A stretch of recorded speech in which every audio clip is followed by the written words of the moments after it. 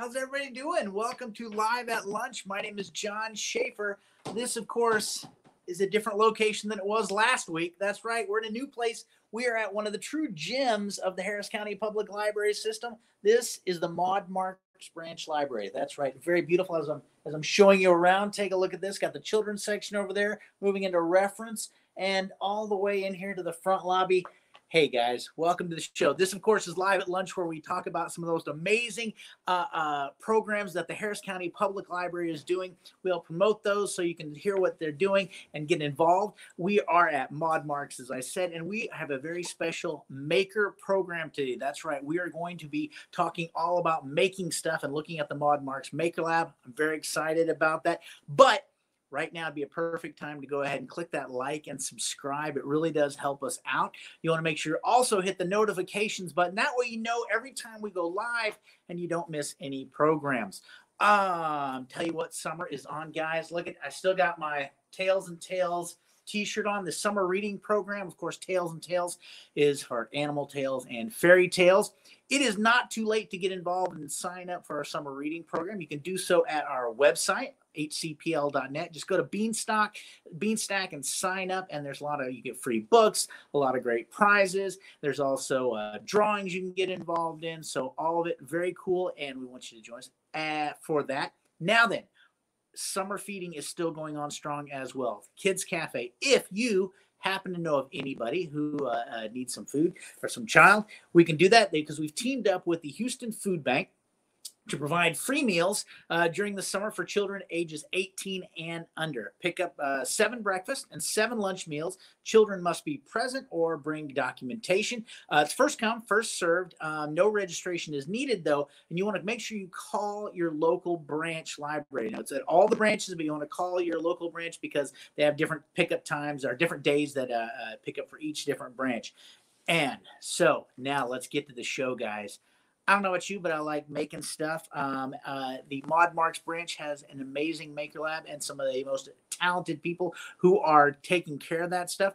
Tell you what, why don't you just let this little video introduce all about the Makers Lab, and let's see what they can do.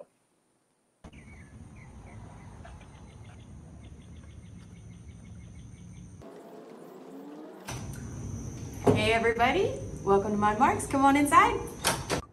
My name is Robin, and I'm a library service specialist here at Maud Marks. We're going to take you on a really quick tour of the building, and then we're going to head on over to our main feature. That's the Maker Lab.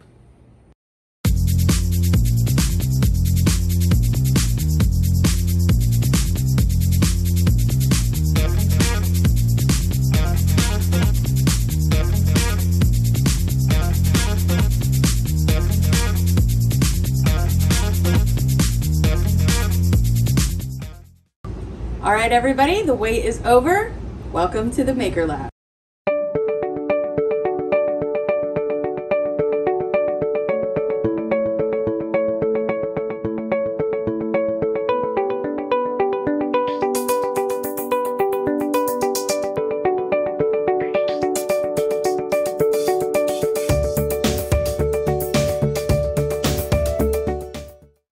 And now I'm here to introduce our resident Maker Lab expert, Alexis, and she's going to be showing us some of the maker machines we have here. Hi guys, my name is Alexis, and I'm a library programming specialist here at the Maud Marks Library. I help certify patrons to use the machines, utilize our lab to make displays, and create crafts our patrons can enjoy. So first we're going to talk about our 3D printer. Here at Maud Marks Library, we have a Dremel 3D45. It's a fully enclosed system, and you can print using PLA filament. These are a few examples of items we've made here at Maud Marks. Really, the only limit is your imagination. Now we're going to move on to the laser cutter. Here at Maud Marks, we have a Dremel Digilab LC40 40-watt laser cutter. The Dremel Digilab LC40 laser cutter can cut a variety of materials. It can cut wood, fabrics and textiles, paper, and approved acrylics. Our laser cutter has a wide variety of options and settings to help you bring your artistic vision to life. One of our favorite laser cut projects here at Maud Marks is Humphrey, the camel. Now let's go check out our last machine. Our final machine today is the Cricut Explorer Air 2. The Explorer Air 2 can cut a variety of materials such as cardstock, which can be seen here, as well as heat transfer vinyl, also known as HTV, which can be seen on this apron, as well as this summer fun koozie. The Cricut can also cut vinyl, which is often seen on car decals, as well as on the project you'll be seeing later today. Now that you've met our machines and you've met Alexis, let's go see that Cricut in action.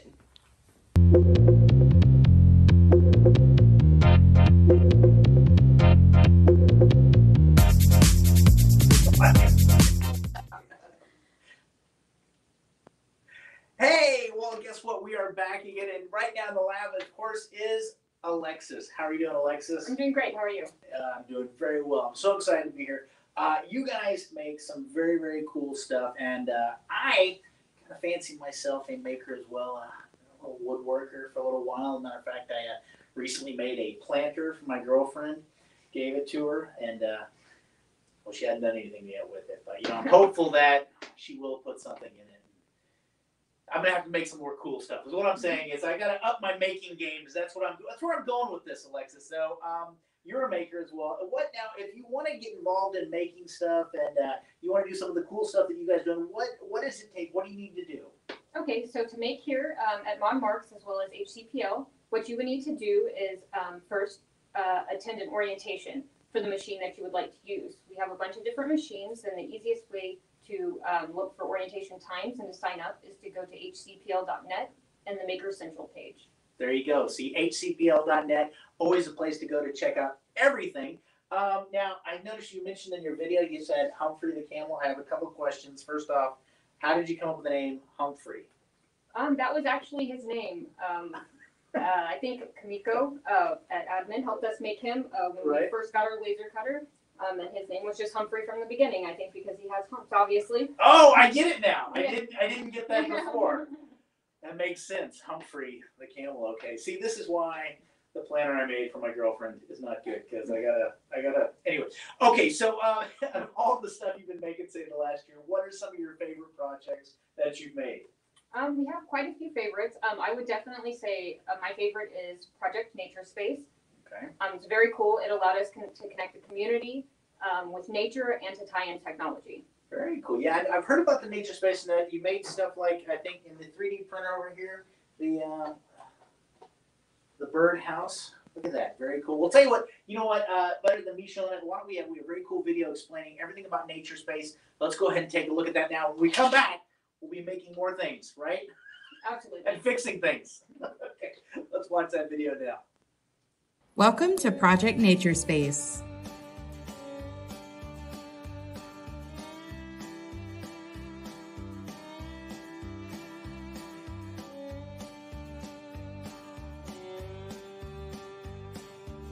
Today we are 3D printing custom birdhouses to make homes for all the different bird populations that frequent the area around our library.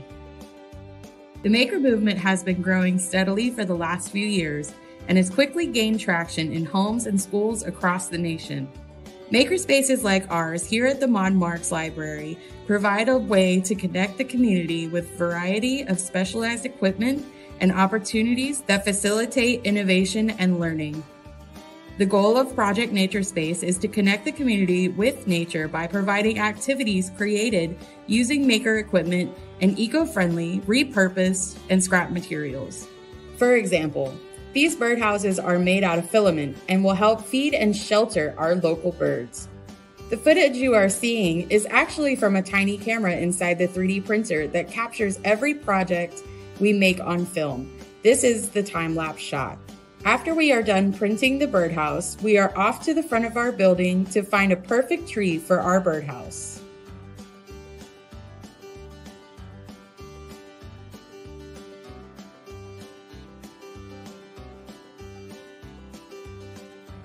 Here we are securing the birdhouse to the tree pretty high up to avoid predators.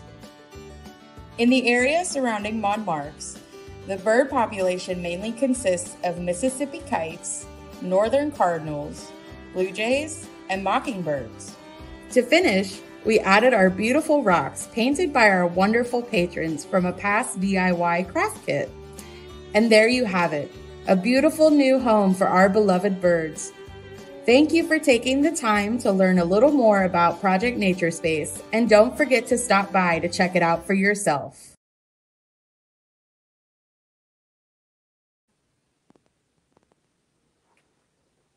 Where I'm standing in the lobby right now, I can actually see the bird feeder that is described in the video. It's on this beautiful live oak tree, and there is actually some birds flying around it right now. One of them just landed on it. So please come by and check that out. You guys did a great job with that. Now then, Miss Alexis, you are going to make something for us right now. This, I believe, is a craft that you just recently did. Just a good example of some of the cool stuff that you guys do. What is it you're going to be making for us today?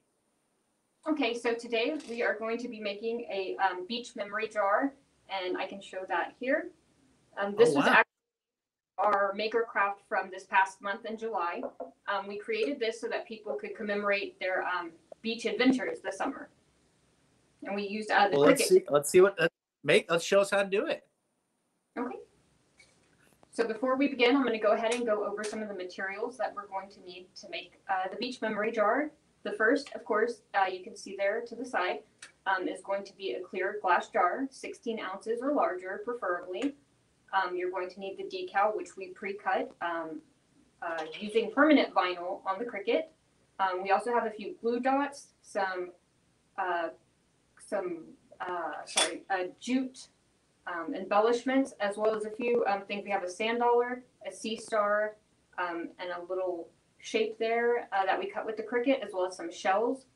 You'll also need a picture from your beach journey, as well as some sand or other things you've collected along the way that you would like to put in it to make it your own. So to begin, the first thing that you would do is you're going to take the clear glass jar, and you're going to use the decal that we've already pre-weeded, and you're going to place the decal on the jar. So to do that, you're going to take the decal and separate it from the transfer sheet.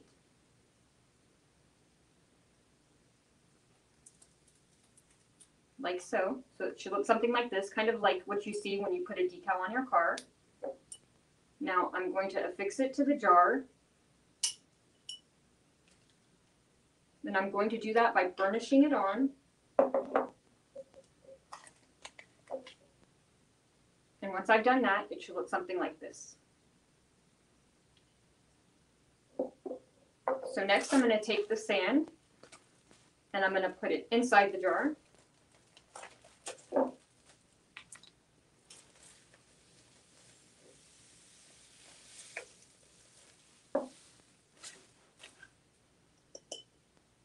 Once you have the sand inside the jar, you can see it there on the bottom. I can add any other elements I want. In this case, I have some seashells that I picked up at the beach. I'm going to place in the jar. And you can always move them around however you like.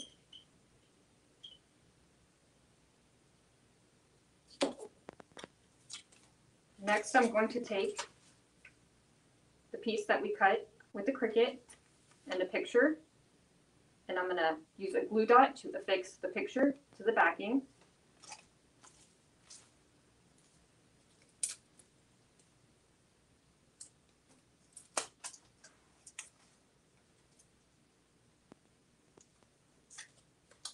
Like so.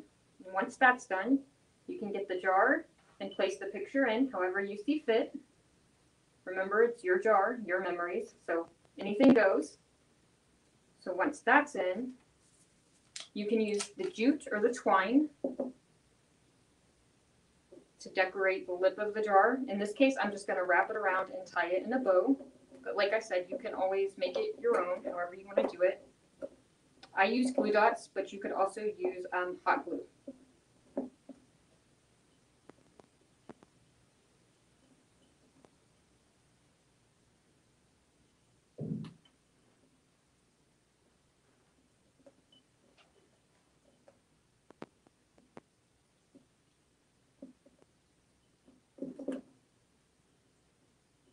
So once you have that on, like I said, there are also a few other pieces you can choose to add to the jar. You could always glue them to the side, or once you place the lid on the top, if you choose to do so. You could also affix them using a glue dot to the top. We also included a piece that's blank like this so that you could commemorate it and write down which beach you went to in the year and place that inside as well. So that's pretty much it.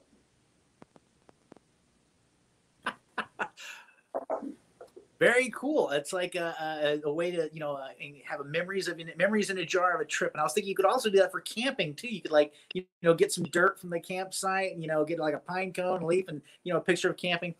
It might not work for a snow skiing trip though. Probably not. No, it might melt. Yeah, exactly. So, but you know what? For the summer of the beach, great way to add that memory.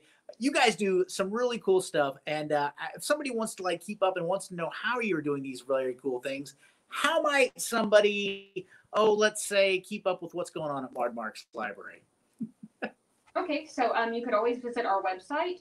We're also on Facebook, Twitter, and Instagram, and I would definitely recommend Instagram because we have some really funny, great reels there. You guys really do. And I was leading you into that because I wanted to see some of these reels. You guys do some of the funniest and some of the best Instagram reels that I've seen. Tell you what, I asked you guys to put together a little montage of them. So let's go ahead and play that now so you can take a look at some of their some of the stuff they put on social media.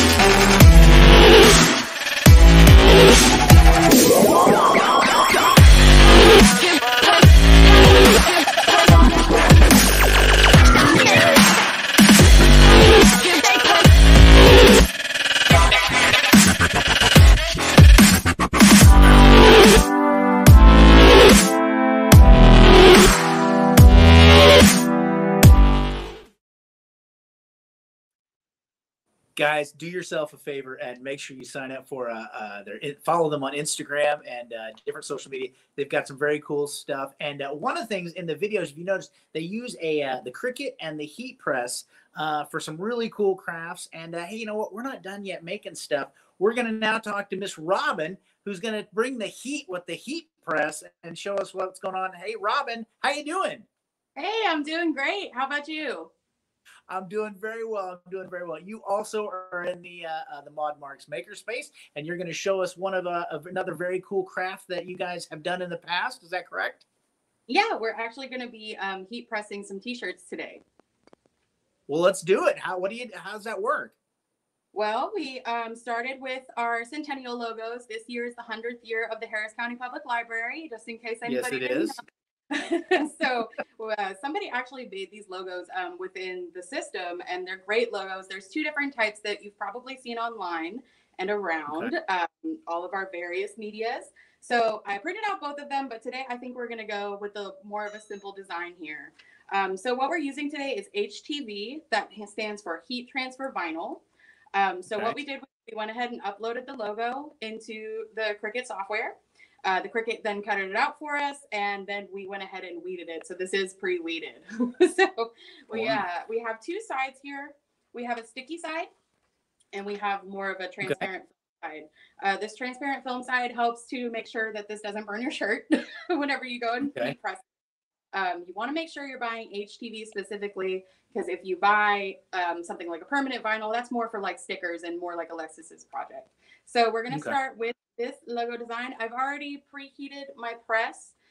For this shirt, it is mostly cotton. This one specifically is 100% cotton. So we've heated this up to 315, and then we're going to place it for 30 seconds. So now that I have my decal ready to go, I'm going to go ahead and line it up all nice and straight here on the pocket of the shirt. And then, oh, you know what? I forgot a very important step. You want to get the wrinkles out of your shirt because that could really mess up the way that your design gets placed. Wait a minute. You're telling me I'm going to have to do ironing for this craft? Yes, Is that? Unfortunately, as much as we all do not have the time to iron these days and the dryers mostly do it for us, we do have to get those wrinkles out ourselves. So now that I pressed the shirt, we're going to go ahead and place this as straight as we can. I like to put it kind of right in the middle of the pocket. So we're going to stick it right here and going to smooth that out as much as possible. And then we're going to take our heat press.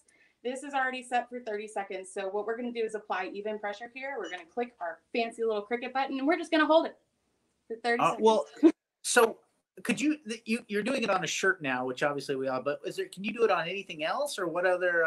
You can. We have a few examples here. This was actually a heat press. This is kind of like a leather material. This is a keychain. Let me bring it a little closer. Okay. And then we also, cool. Actually it goes back to our project Nature Space. This was on burlap. So. Oh, wow. All right. All right. So we're going to let that cool off. It is hot, hot, hot. This type is a warm peel. So most of your packaging should tell you what kind of peel is required. There's cool peels, so it wants it to be like completely cool. And then there's usually warm is pretty popular, especially with this. So we're just going to wait for that to cool down before we take that off. So we don't rip off the design with it. Right. Yeah. Oh my God. And now all of this stuff, now obviously we're a little limited in how much we can offer right now because of the pandemic, but as the fall comes up, all of these things are going to be kind of available, and like the makerspace is something that to be enjoyed by, of course, all of our patrons, right? Is that correct? Oh, definitely.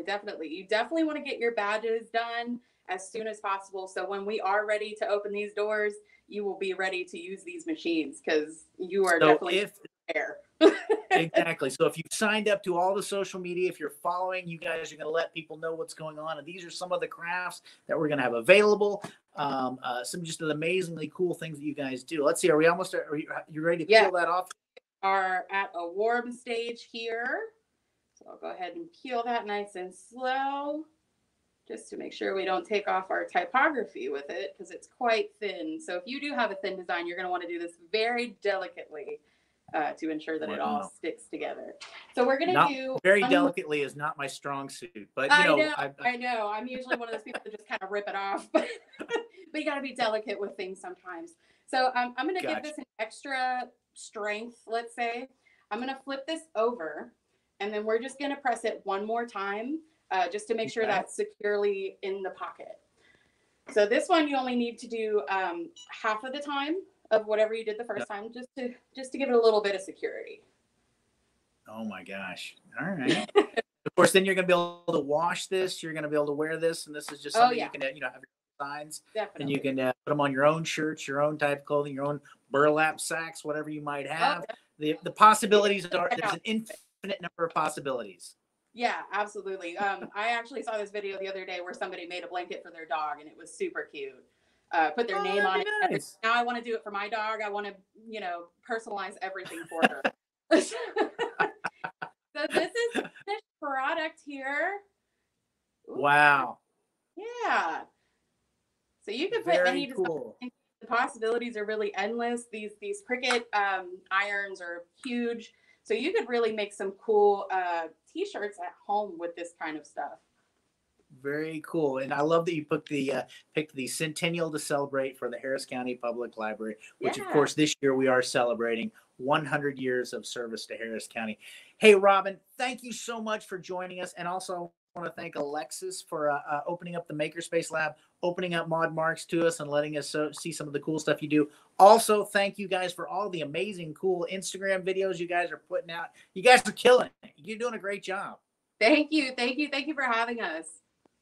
You're welcome. Well, tell you what, say goodbye to everybody. And guys, tell you what, a couple of quick announcements. One more time, a reminder, the Houston Food Bank is available for summer feeding, and we are partnering with them. So definitely, if you need meals for children 18 years and under, contact your local library. That is going on till, I think, the midway through August. So that is still available. Also, summer reading program, you want to sign up for Beanstack, get some very cool prizes at summer reading, lots of fun for that. And I want to tell everybody that we here at Live at Lunch are going to take a little bit of a vacation, but we will be back on August 17th, and we are going to be showing you the 1990s Decades Performance video. As you know, every month we highlight a different video, a different decade from for the Centennial Celebration with our Decades Performance videos. This August is going to be the 1990s, and I can't wait to see what they have in store for us. Guys, thank everybody here at Mod Marks for letting me come in here and show it. And thank you guys for watching and taking a little bit of your lunchtime. We will see you again very soon on August 17th. Thank you so much, everybody, and goodbye.